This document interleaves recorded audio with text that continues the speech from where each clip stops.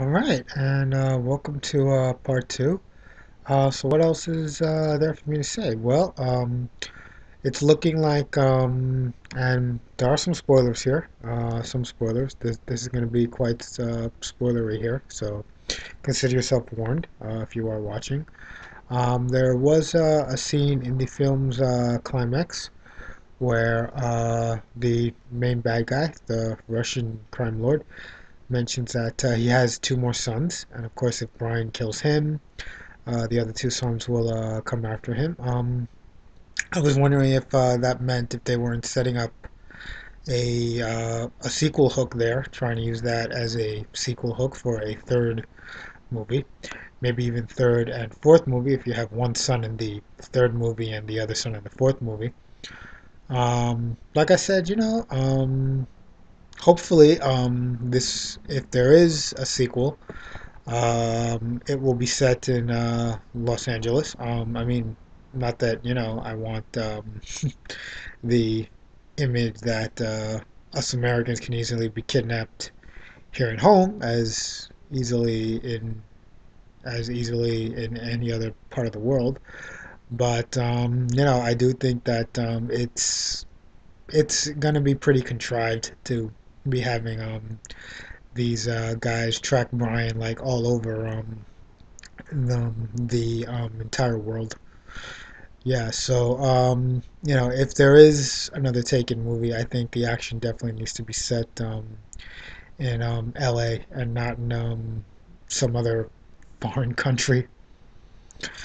Also, I'm also wondering if there is a sequel, if it won't revolve around perhaps Brian's grandchild, as the sequel also had Kim have a boy friend. I think his name was Jared or Jason.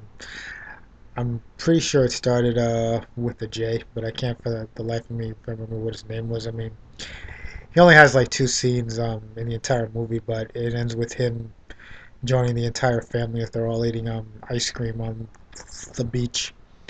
So yeah, definitely hinting that down the line, Brian might end up having a grandchild who, uh, knowing the action movie cliches, it'll likely be granddaughter who ends up being taken.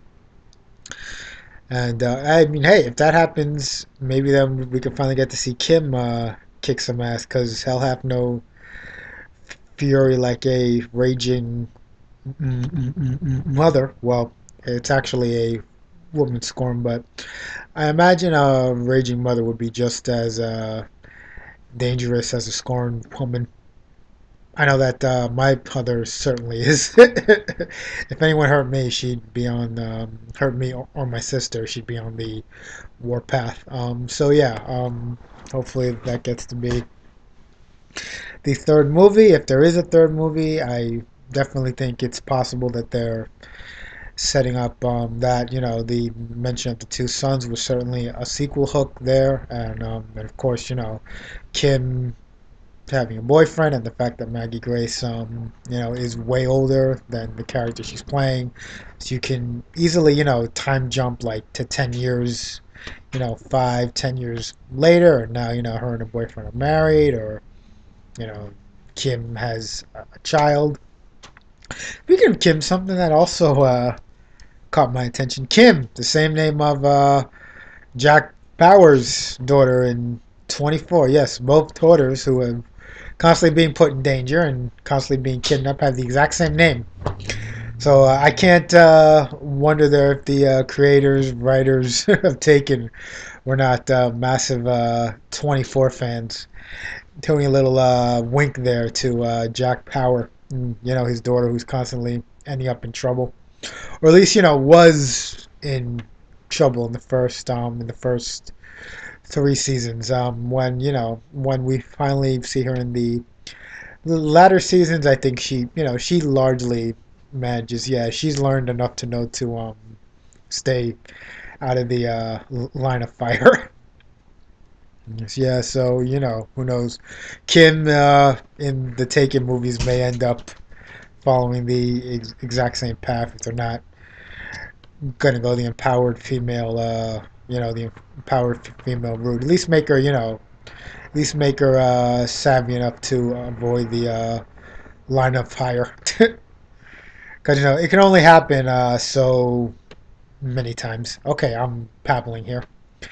Also, yeah, wow, I guess there really isn't much else for me to say. The film was good. I mean, check it out, if you're interested. I mean, if you're a fan of the first movie, I see no reason why you wouldn't like the sequel. I mean, it's not as good, as the first movie, but it's definitely not bad. It's definitely not, not a bad movie.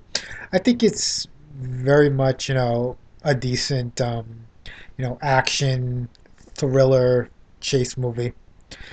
Uh, I don't know, if this would be my personal cup of tea. I mean, I saw Taken, I liked it, but it's not the type of movie I'd watch like over and over and over again. Whereas my favorite movies, Machete, The Expendables, 300, Parade. I have them all on my iPods, and I actually like to watch them while I'm working out at the gym, while I'm walking and run, running on the treadmill, or going up the going up the stair climber.